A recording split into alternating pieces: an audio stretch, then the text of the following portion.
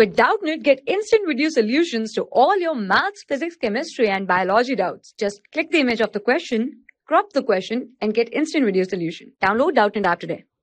Hi everyone, our question is, the circuit shown in figure contains two diodes, each with a forward resistance of 30 ohm and with infinite backward resistance.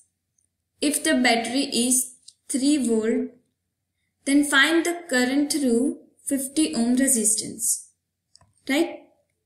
Now, this is our P junction and this is our N junction. Here also this is our P junction and this is N junction.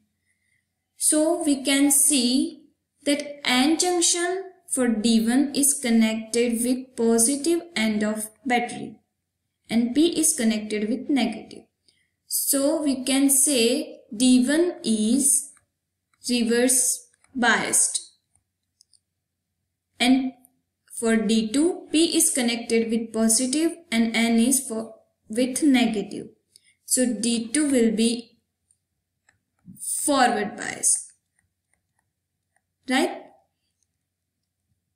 We know for reverse biased, resistance will be infinite. Or question also says infinite backward resistance. So here R will be infinite.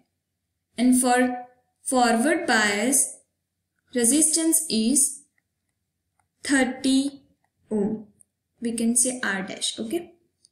So this is 30 ohm. So let's draw our final circuit. So our final circuit will be, this is 30 ohm, this is 70 ohm, this is 50 and this is 3 volt. Right? Now, these all are connected in series. Okay?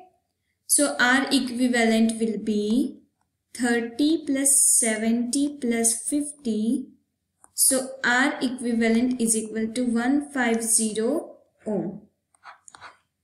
Now for finding current, I is equal to V by R. Here R equivalent. V is 3 divided by 150. So we will get 0.02 ampere. This will be our current. So our answer will be C. Okay? For class 6 to 12, IIT JEE and NEET level. Trusted by more than 5 crore students. Download Doubtnut app today.